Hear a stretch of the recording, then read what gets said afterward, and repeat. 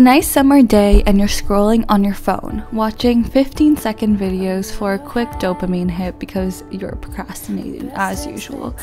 You come across a healthy girl, that girl, hot summer glow up transformation video, and you think to yourself, I could totally do that if I tried. Ugh, I don't have the time or energy for any of that. I'm already so tired, and all of that stuff is BS anyways. But then, being the self-aware person that you are, you start to think, maybe I'm just being pessimistic. I wonder if these habits actually make any difference. So, you search up healthy habits to take up this summer and come across a 12-point list with daily habits that you've probably heard over and over and over again. Get 8 hours of sleep, have a solid breakfast, exercise, eat 5 servings of fruits and vegetables, drink 8 cups/2 liters of water. Journal, plan in an agenda, read, make your bed, brush your teeth, wash your face, and lastly, skincare with SPF. I mean, honestly, all those seem pretty typical. How hard could it be? Will I really feel better? I should try to challenge myself.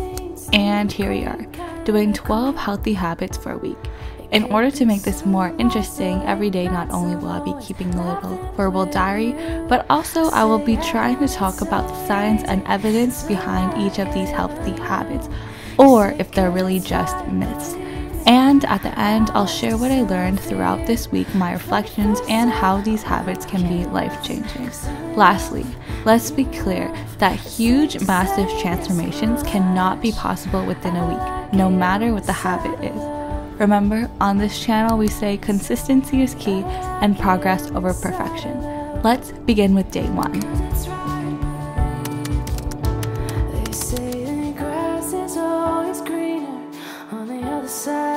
Good morning, it's July 1st and it's 10:30 a.m. I kind of slept late yesterday because my sleep schedule is messed up, but I fell asleep at probably around 2. So there's my first habit, which is sleeping 8 hours a night. Done. On this day, we're going to explore more about the habit of getting 8 hours of sleep. Nowadays, it seems impossible to get a full 8 hours of sleep every single night. Between school, work, socializing, chores, extracurriculars, and so many more activities, who has the time to be unconscious for a whole 8 hours? Do we even need to sleep that much in the first place? Well, sleep is obviously dependent on every individual, but what we do know for sure is that it is extremely important. Firstly, sleep regulates your emotions. Being sleep deprived for just one night can increase your emotional response to negative feelings by 60%. Sleep also regulates your body's essential functions like appetite control, immune system, and your metabolism. Poor sleep can also increase your chance of developing chronic diseases like diabetes, obesity, and heart disease. One study even found that getting only 5 hours of sleep per night for 4 nights in a row negatively affected mental performance to the same extent as having a blood alcohol content of 0.06. For context, in Ontario, my province in Canada, a blood alcohol level of 0.05 will get you a license suspension and a monetary penalty for first-time offenders over 21 years old. But none of this answers the question of how much sleep you actually need per night. According to researchers, it is rare for anyone to need fewer than 6 hours of sleep to function. When someone says they are totally fine without sleep, it's more likely that they're simply used to the negative effects of reduced sleep, but that does not mean that their body needs any less. They are actually performing at a lower level rather than adapting to being awake more. The functional decline happens gradually, so they don't even realize it. However, I'm going to note that there is an extremely rare genetic mutation that allows some people to function well at low levels of sleep. What we do know is that most adults between 18 to 24 years need 7 to 9 hours of sleep, with 8 being the average, which is where this habit of 8 hours of sleep comes from, but it definitely varies between person to person. I completely understand that some people just don't have the luxury of of getting enough sleep. Those working multiple jobs just to get by, those who are single parents but also in school and working, those who have sleeping disorders. Honestly, getting good and enough sleep is truly a privilege that we often take for granted, and it would be ignorant of me to ignore those in certain circumstances. Sometimes in university, however, it's kind of like a status symbol to actually not get enough sleep. I talked about the toxic college culture regarding actually bragging about having less sleep than your peers in a video that I made last year. Oh my gosh, you got 6 hours of sleep? Well, I only got 3. Maybe this makes people feel like they're busy, committed to their work, and they're tough enough to get by. I remember literally talking to a guy once who told me he found dark circles around my eyes attractive because it makes him think that the woman is hardworking. A red flag. But personally, I believe we need to shift the conversation towards proudly reclaiming a full night's rest and truly value the importance of sleep. And pulling an all-nighter once in a while or not getting enough sleep some days won't hurt you in the long run. Time to go outside on a run. It's 27 degrees. I think I'm definitely going to overheat. Let's try our best. I mean, maybe you stayed up late one day partying, or you forgot that you had an essay due the next day. No shame, that's happened to me before. But the constant sleep deprivation day after day is what's the problem. If you think about it, what is that extra money, those extracurriculars, that A grade doing if you don't have a healthy body? $1 million is worth less than a penny when you have an untreatable, life-threatening illness. A grade is just a letter when you find yourself in a car accident, injuring others as well as yourself because of a lack of sleep. Nothing is worth sacrificing your health for.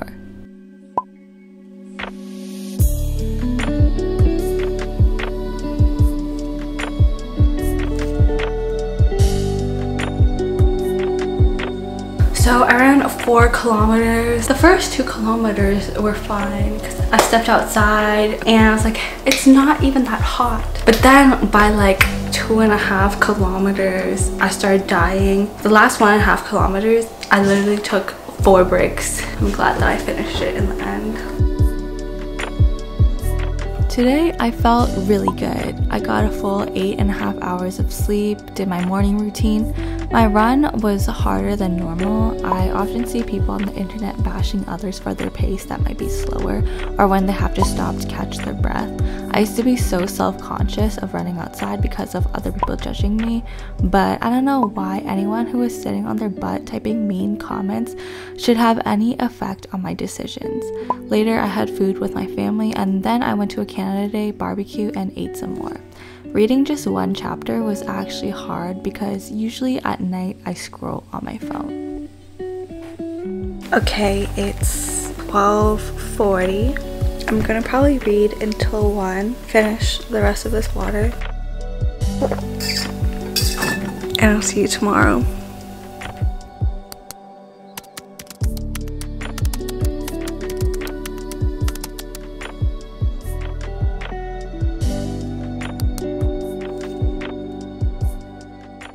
Good morning. It's 9:43. I woke up at 9:30 and I've just been responding to comments. Let's get our day started, shall we?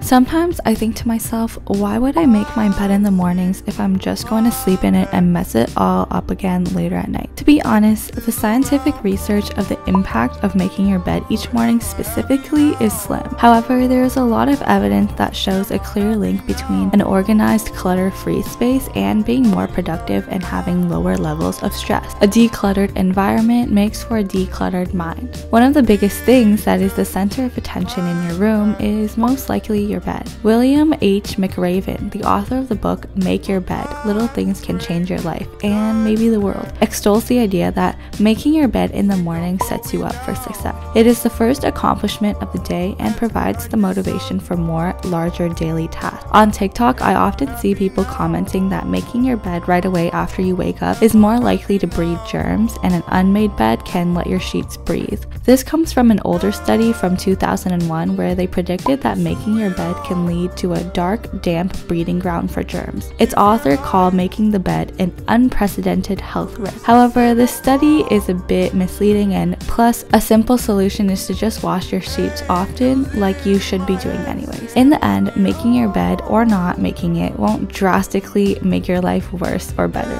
But personally, it's something that takes 1 minute in the mornings, and I do it most days, but I won't lose my mind if I go a day with messy bed sheets.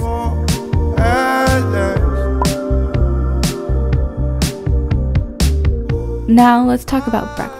This topic is really confusing because we used to hear that breakfast is the most important meal of the day, but now there are things like intermittent fasting and intuitive eating and a lot of contradicting ideas. Not going to lie, nutrition is a difficult topic to talk about with heaps of science in all kinds of direction. What should we eat and when? For what goals? Long life, weight loss, feeling good? What complicates it even more is that breakfast is a profitable business. No wonder some of these studies are funded by large cereal corporations trying to convince us that their bowl of sugar first thing in the morning is healthy. One study that analyzed the health data of 50,000 people over 7 years found that people who made breakfast the largest meal of the day were more likely to have a lower body mass index than those who ate a large lunch or dinner. They then argued that breakfast helps increase satiety, reduce calorie intake, and improve the quality of our diet. However, others argue that it is not the breakfast itself that caused the participants to be a lower weight, but instead those who chose to eat a breakfast are more conscientious overall about their lifestyle and participate in other health enhancing behaviors like not smoking and regular exercise. Honestly guys, I don't really know. I would rather admit I don't understand something than give you guys the wrong information. Remember, a lot of this video is just my personal experience too. The scientific evidence is literally all over the place here, but personally I think that if you're a breakfast person, then eat it. If you're not, then don't. I think the type of food matters much more than what time you eat it at. For example, a huge pepperoni pizza at 8 a.m. is obviously worse for you than a filling quinoa bowl later in the day.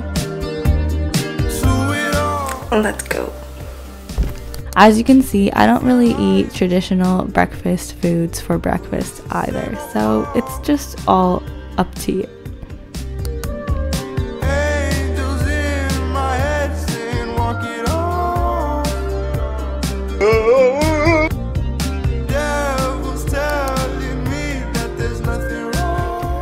Today was also a lovely day. I did my typical morning routine. For my exercise, I went to the gym in the evening, and I totally forgot the hours were reduced for Canada Day weekend, so I only had time to run 2 kilometers and then do 20 minutes of weights.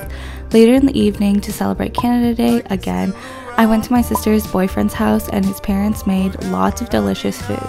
At the end of the day, I read another chapter of my book, but not going to lie, it was still hard to fight the urge of reaching for my phone. I got this retinol serum. I'm going to incorporate it into my skincare routine and see if it does anything. I see my past like it's still around. I don't know if it does anything, but am I happy now? Are you happy now?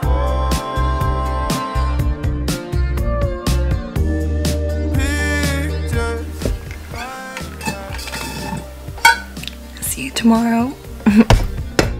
But my frame just cracked. Think I'm going down. Had to light this up. Good morning.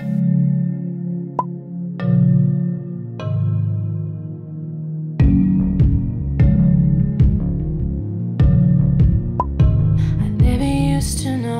I've been writing in a diary since literally I could write. I showed you some of my diaries from like 2008 and 2009 in a video from last month, and it was so funny. As a super emotional person, writing down my thoughts has always been an outlet for me. And it's not just me either. Brain scans have shown that putting feelings down on paper reduces activity in a part of the brain called the amygdala, which is responsible for controlling the intensity of our emotions. Dr. Lieberman from UCLA says that writing seems to help the brain regulate emotions unintentionally, whether it's writing things down in a diary, writing bad poetry, or making up song lyrics that should never be played on the radio. It seems to help people emotionally. There are other obvious benefits like a boost in mindfulness, memory, and communication skills. Journaling can also lead to better sleep, more self-confidence, and even a stronger immune system. How is that possible? It's a whole cascade of things that occur, says Dr. Penbaker, a social psychologist at the University of Texas. Journaling can help label emotions and acknowledge traumatic events, things that are often incorporated into therapy, and therefore in turn allows us to make sense of the trauma, leading to better memories and sleep, which then improves our immune system and our mood. Dr. Penbaker's research has found that even a one-time 15 to 30 minute session of focused journal writing can be beneficial. On the contrary, sometimes writing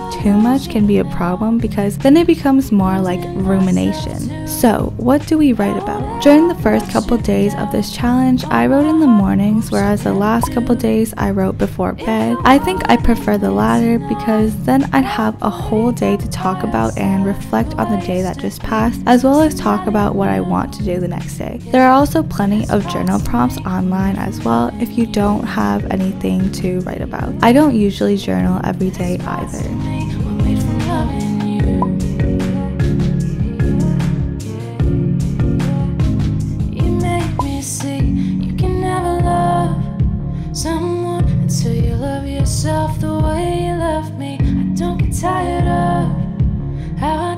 You might have noticed that some of the shots today are the same from my last video. Well, you'd be right.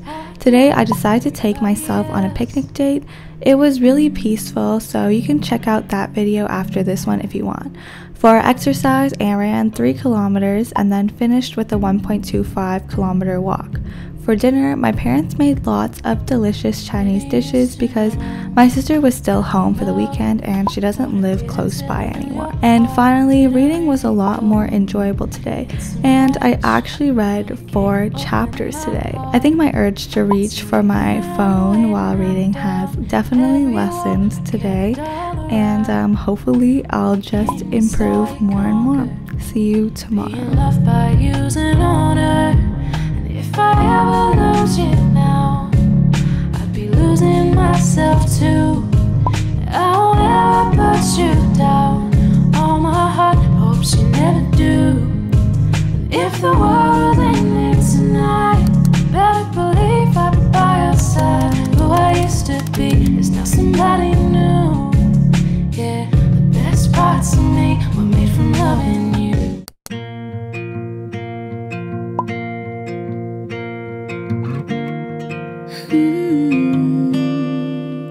Take me home, go down the road we know.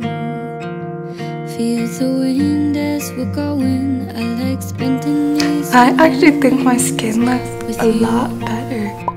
I've been seeing more and more videos on YouTube and other social medias about reading and books, which is so exciting. When I was younger, I was so obsessed with reading. Every month, I would be allowed to order 1 book from the Scholastic book order. I would even try to sneakily read during class. As I've grown up, however, there are more instant forms of entertainment like watching a video on YouTube or scrolling on social media on my phone. But reading is so good for you in many different ways. Firstly, research has shown that people who read literary fiction shows a heightened ability to understand the feelings and beliefs of others. This ability is called the theory of mind by researchers, a set of skills essential for building, navigating, and maintaining social relationships. This doesn't happen instantly though. Long-term fiction readers tend to have a better developed theory of mind. Reading can also help with stress. A 2009 study found that 30 minutes of reading lowered blood pressure, heart rate, and feelings of psychological distress just as effectively as yoga and humor did. all these little moments.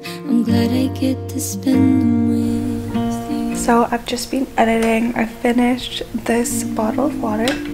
I think sometimes people feel pressure to read self-help books or nonfiction or adult books, but honestly, I feel like to get the love of reading back, just read whatever you want. YA novels, romance books, books that you loved when you were younger. I liked The Love Hypothesis by Ali Hazelwood. I'm currently reading The Soulmate Equation by Christina Lauren, and on my shelf I have People We Meet on Vacation by Emily Henry. And even in the coldest nights, if we're listening or picking fights.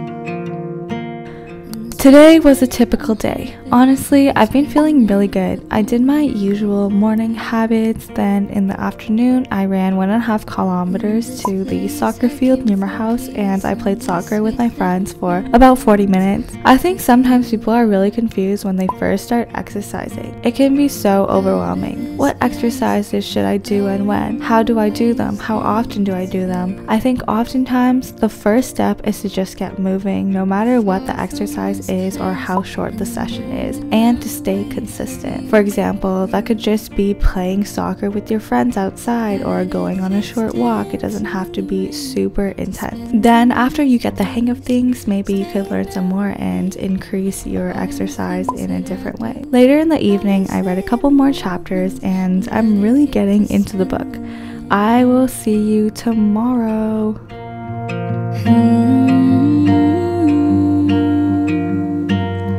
Moments with you, take me home, go down the road with no fear. Hello, good morning. I actually stayed out too late reading that book, so today I only got 7 hours of sleep, so I'll have to take a nap in the middle of the day to make it 8 hours. Actually, I just had to go pick up something and then I came back and fell asleep, so 8 hours plus.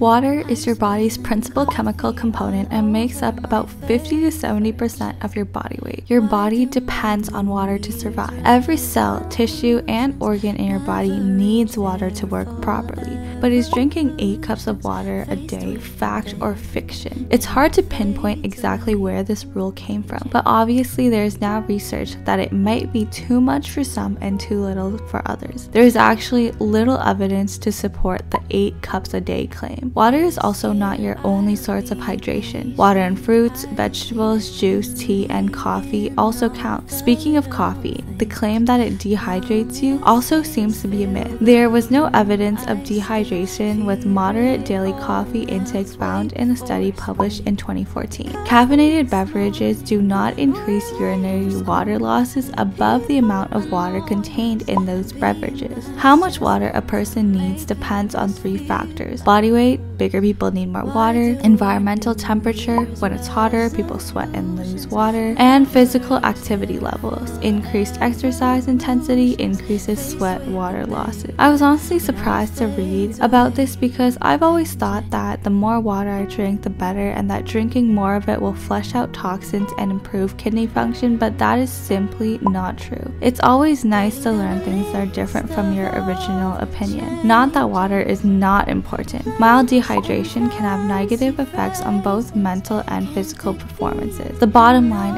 is, drink enough water until you have pale, clear urine, and drink water when you're hot and sweaty, when you're losing a lot of fluid, and listen to your thirst signal. How much water you need is very individually dependent. What if each day, sunshine or gray, I wake up and say that I let this day take me. Today was another good day. I'm actually very surprised about how good I'm feeling and how well I'm doing with these habits. Well, that's until the nighttime at least. You'll understand what I mean in the next chapter. Embraces possibilities all ignite.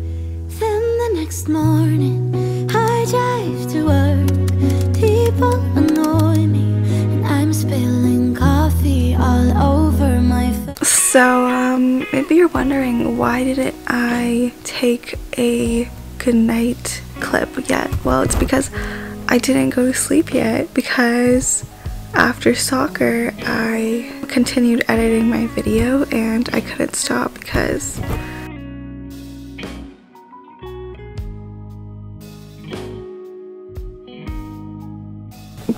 I just really wanted to finish it. Unfortunately, it's 6:42 a.m. and in order to get 8 hours of sleep, I would literally need to sleep until 2 p.m.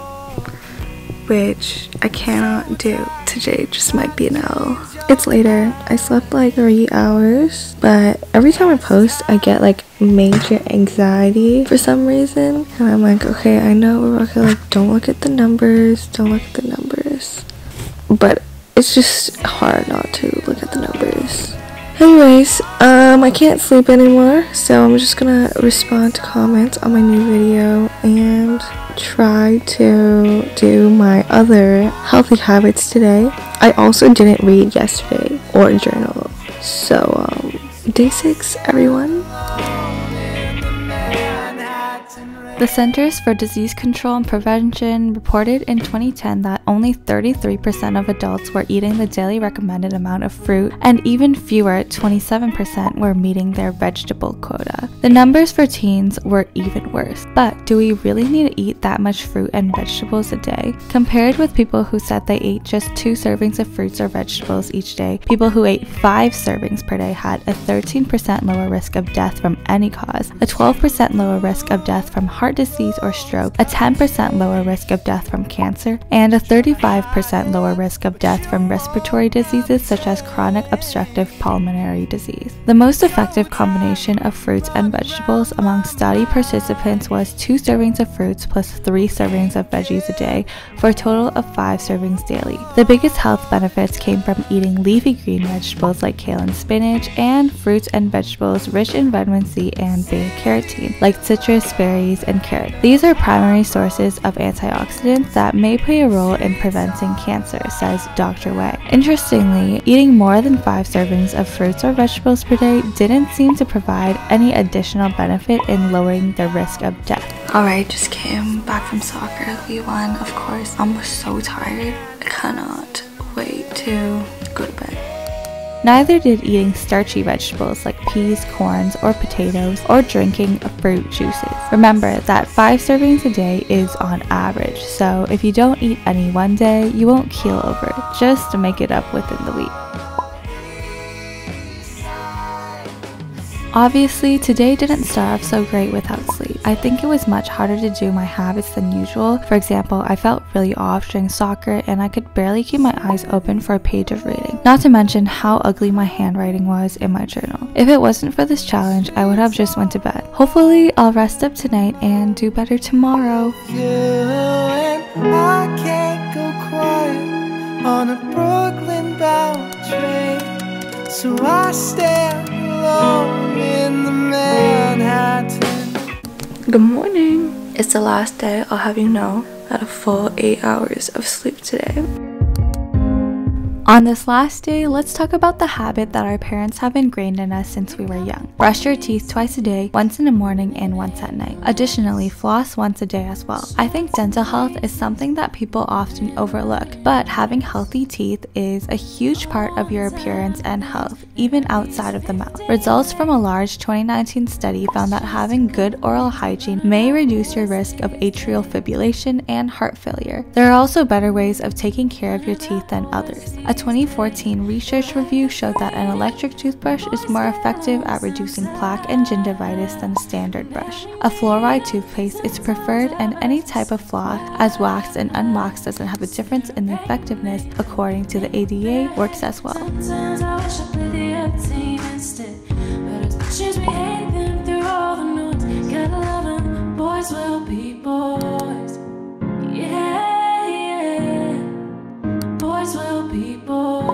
For this last day, I felt way better than the day before with the full 8 hours of sleep, but still not 100%. I did my usual morning habits, then I had to go to a neighboring city, so I packed some fruit for that trip. Later in the evening, I went out with my friends and I ordered a veggie pizza, and then we went out on a night walk for about 2 kilometers as my daily exercise. I was so tired by the time I got home that I only read a few pages once again.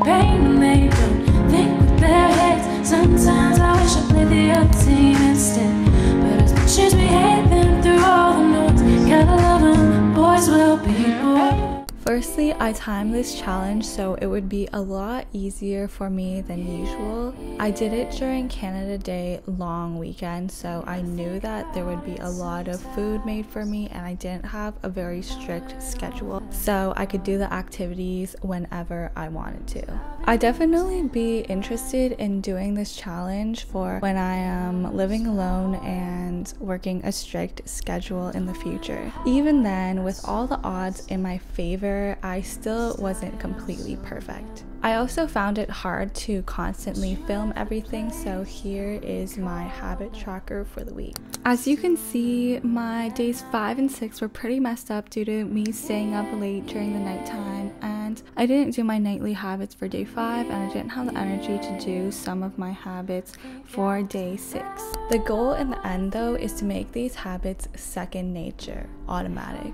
But not all habits are created equal, and some don't even have to be daily. As we talked about in the video, some of these numbers for these habits are dependent on the individual or even arbitrary, so adjust them to your own individual needs. As always, be sure to do your own research if you want to, because some of these things are a little bit hard to understand and 5 minutes in a video won't paint the full picture. As for the rankings, I would definitely put sleep in the #1 place. Without sleep, I would literally have so much less motivation and energy to do all of the other habits and daily activities throughout the day. In tier 2, I would put brushing teeth, washing face, skincare, and exercise, as well as eating fruits and vegetables and drinking water. These are like kind of things that can directly affect your health. And in the last tier,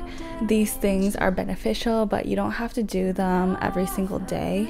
I would say that these things are like optional but make me feel better. So in tier 3, I would put journaling, reading, planning, making my bed, and eating breakfast. Of course, this whole like ranking thing is just based off of my own opinion, so if you have different opinions, please let me know below. I really hope that this video provided you some motivation to try out some of these habits or even incorporate one of these habits into your daily routine. Sometimes when you start doing things that are good for you, it makes you feel good as well. And then since you feel good, you continue to do the things that are good for your body, kind of like a loop. This video was also kind of different to my other videos. Obviously, this video was super long, and let me tell you, it was a tough one to edit. So please leave a like and subscribe if you want to. Let me know if you enjoyed these longer videos, like these challenge videos. Tell me what you liked and what you didn't like, or if you disagreed with anything that I said, leave a comment down below. I read all of my comments. I appreciate you guys so much. And follow me on my Instagram if you want to. I will see you guys next time. And how most of the time I thought I don't even like you. I knew you just wanted